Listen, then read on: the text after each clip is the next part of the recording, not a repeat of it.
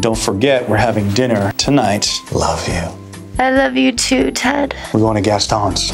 Like the Gaston's? Yeah. Yeah, I'd say you're as good as engaged. So? Actually, I brought you here, Mary, because I'm breaking up with you. Now, come on, let's just have a nice meal and we'll leave it at that. The duck à l'orange is fantastic. Are you falling to the Three Stooges? What is wrong with you guys?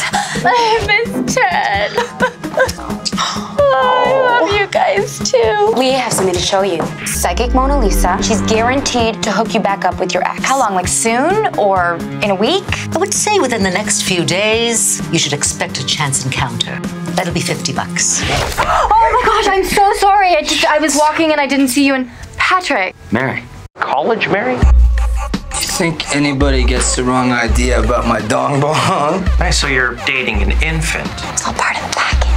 I mean, technically, he's your ex. No.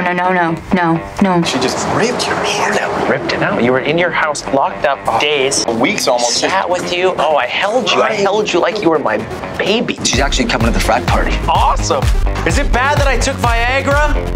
Yes. Way too early. What are you doing? Are you here looking for your kids? Are you looking for your kids' balls? No! Stop talking about kids' balls, ever! So how do you know these guys again?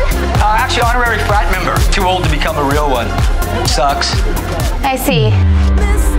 Mary. I made a mistake, but I want to spend forever making up for it. Do you want our best friend to end up with a loser? Dude, this happens all the time. No. There's car guys, there's music guys. I just happen to be a money guy. It complements your flakiness. Excuse me? She can't be getting married today. She just got engaged. What do I do? Just ignore him. I'm sure he'll let it go.